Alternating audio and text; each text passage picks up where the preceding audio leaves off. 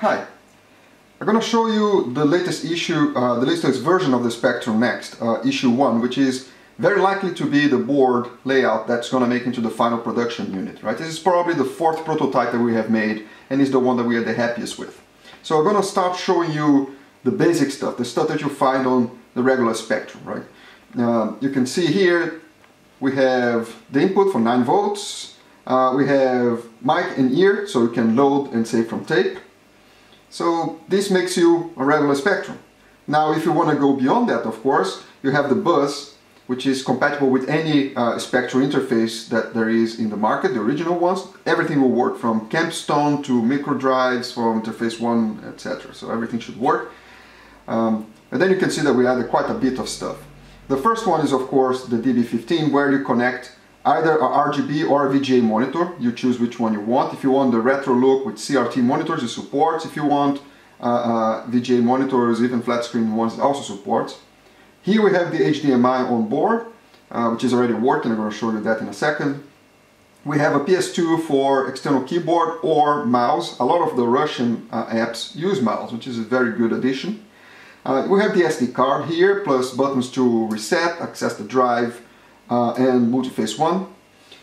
This is the expansion board for the accelerator. Now this was just a mistake we made. It's too long, right? This should be very short, so I have to cut this off. Here the Raspberry Pi Zero fits in and it becomes a slave for the Spectrum, tells you what to do. A lot of this, the sprite functions will come from here.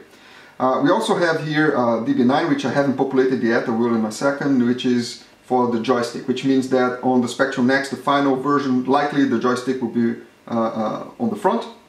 And we have some other features. You can see here you can use the original Spectrum keyboard if you want. We have half a meg of RAM here. You can expand to 1.5. This is where the optional Wi-Fi module goes in. It costs like $5 if you want to put one. And this is the real-time clock if you want to add it as well. So there's a lot of room for expansion of your Spectrum in a budget, right? Very, very cheap if you wish. You can even add an internal speaker if you fancy doing the original Spectrum. But of course I'm going to show you it in action, and here is, I house it exactly the same board, but of course cut this off a little bit. And you can see that I have added the cuts for the device. So I have the reset, the drive access, the M1, the SD card, and you can see all the ports over here as well, right? Especially the DVI, which is the one I'm going to be using today, which is the most interesting one to start showing. So let me put the DVI here. I also put an external keyboard, so I can make some of the operations remotely without getting to the frame of the camera.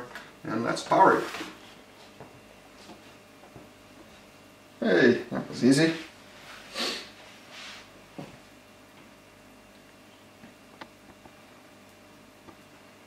So we're loading at XDOS, and now I can just access the disk and off you go. So I will probably start with a regular demo. I'm running right now in 128 mode, so let's go for, I think machine is a good one to try. Let me get some more volume here.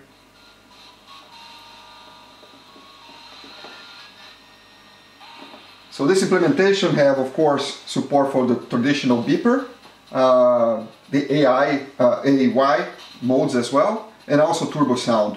I don't think I have any turbo sound demos here, but I will try that next. So as you can see, it works perfectly fine, and this is the traditional speed of the Spectrum.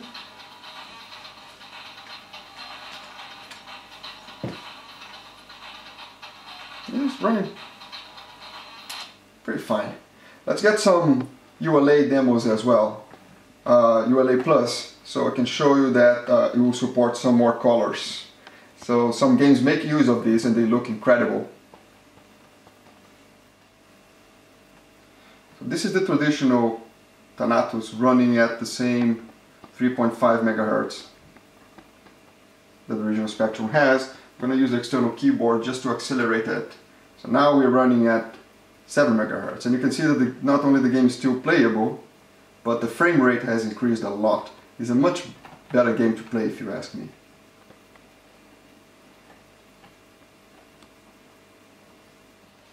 So let's look at some demos like the outer loop.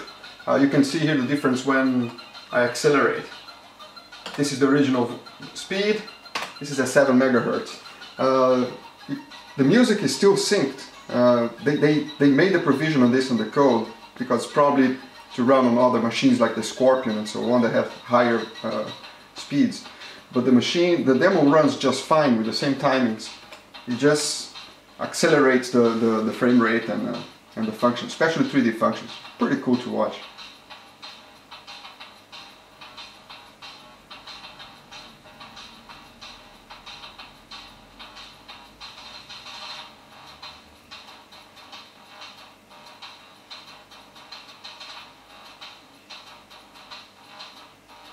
What I'm going to do now, I'm going to boot the machine, but I will hold the space key down, which will get me into the boot ROM. So I will choose the 48K mode.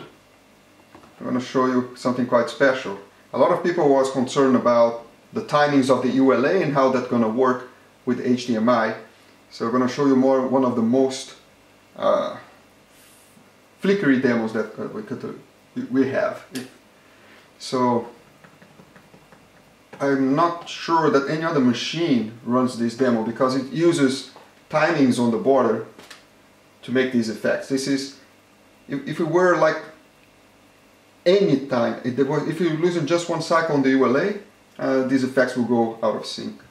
So this shows that the machine is being emulated to the best possible accuracy that there is.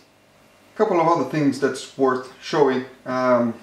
Nirvana engine in action, so beautiful graphics with this mode.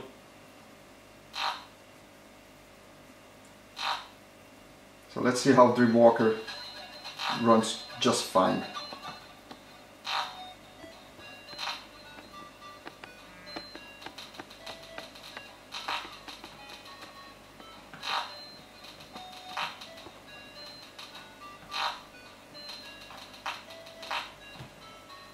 And now it died.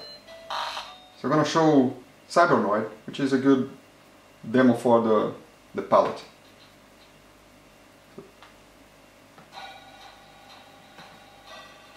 So here we have Cybernoid as you run on a traditional Spectrum, and now with ULA+. You can see it's switching. It adds some tones of orange and so on. So the palette is expanded.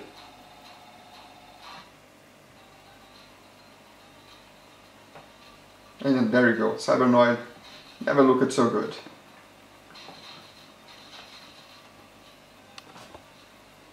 I could probably accelerate it. Yeah, it runs just fine accelerated.